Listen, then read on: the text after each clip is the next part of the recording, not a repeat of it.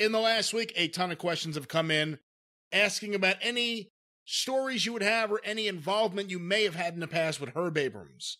Anything? Did you ever meet him? No, I never met him, never saw him in person. I was like everybody else. I was hearing these stories from afar. And he came along, what was it? Was it about a year before or about a year after that idiot in Chicago with the AWF? No, he was well before that. Was Herb he Abrams before came around in 1990. Paul Alperstein came around, I want to say, either late 94 or early 95. Okay, well, that guy, for the folks who don't know, that guy started a promotion where he decided he was going to look major league. He was going to tape his television, and he was going to have a big crowd because he was going to pay the fans to come in and be his audience for his television taping. So he paid 1,000 people $50 a piece. And to this day, it is the largest negative house ever in wrestling. Now, people of these big companies, they've lost more money on a show, but not on actually just a gate. It was negative $50,000. We paid the fans $50,000 to be there.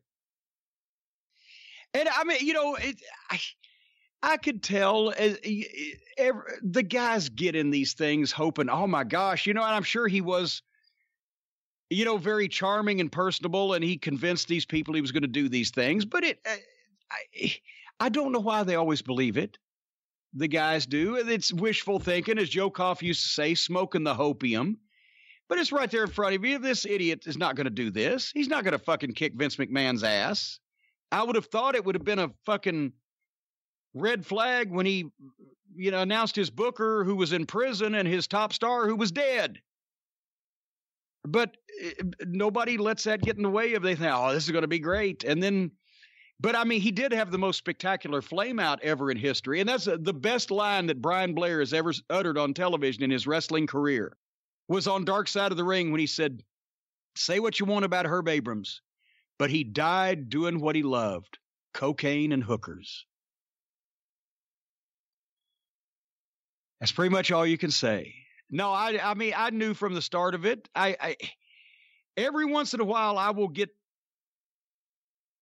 flummoxed or fooled by one of these people for a little while, but I knew as soon as I heard about it, this was going to be an abortion. Herb Abrams. I knew the AWF thing. I knew that. Remember the thing they did at the Cow Palace, supposed to be the world's biggest wrestling and MMA convention at the Cow Palace in San Francisco about 10 years ago? Yeah, that's still one of the best. Yeah. Yeah. And well, that's what me and the Midnight Express had just been doing reunions at that point. And the guy had contacted me. I didn't know what his name, or I didn't know him. He left his name, but I didn't know him, and I wasn't going to go to San Francisco, so I didn't get back with him.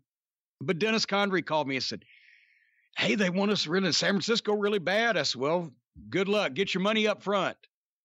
And they were going to go, and then I think they thought better of it at the last minute or whatever. But, no, these things are not just going to pop up and happen.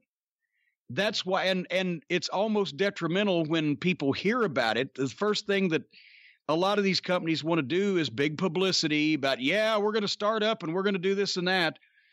That's why Smoky Mountain Wrestling was a surprise to everybody until it actually showed up on television practically. That's why nobody knew anything about the Sinclair deal to buy Ring of Honor until it was announced. Because so many times, so many goofs in this business have come along with too much money and not enough sense and announced they were going to start the biggest wrestling promotion of all time. And then they started out and it fucking sucks, which is what mostly happens.